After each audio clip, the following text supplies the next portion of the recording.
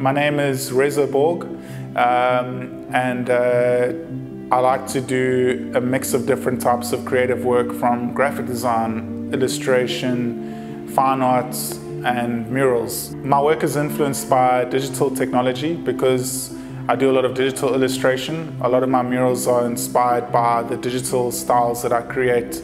My work on the computer, and a lot of my paintings are actually influenced by the digital design work that I do on the computer. So the style is very clean and it mimics the digital kind of style when I paint. What inspires me to be creative? I have a deep desire to create work with a positive message.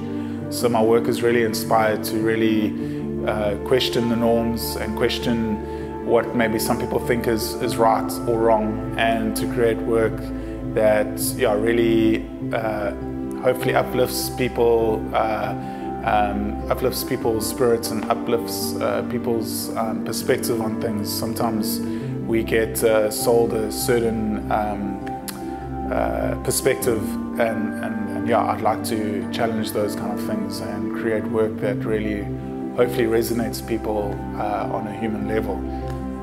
The title of the mural is Back to the Future, which refers to an old sci-fi movie in the 80s.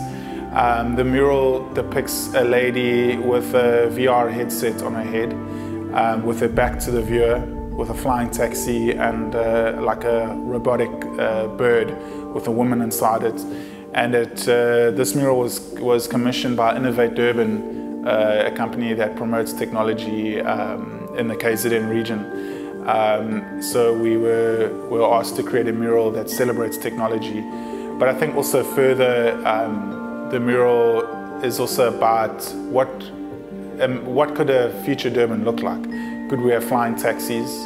When you look at the way that I've designed it, I've really looked at what is behind the mural, which is, you'll see like a skyline of Durban CBD, and this woman is actually looking out into the distance, and coming out of her VR set are like different technological elements, but that also could be representative of different things, like her vision expanding and growing and having a perspective of dreaming, of imagining what Durban could be like. It's also a metaphor for, like, sometimes we don't see the potential of where we live, and you know, sometimes as you get older, you look back and see how things have changed. Like, wow, like you could never imagine like this little thing where you live or whatever you experience, and how things have changed or evolved, such as flying taxis. Maybe that's what some people will have in the future. So the mural is really about imagining a future Durban. What could your town look like in the future?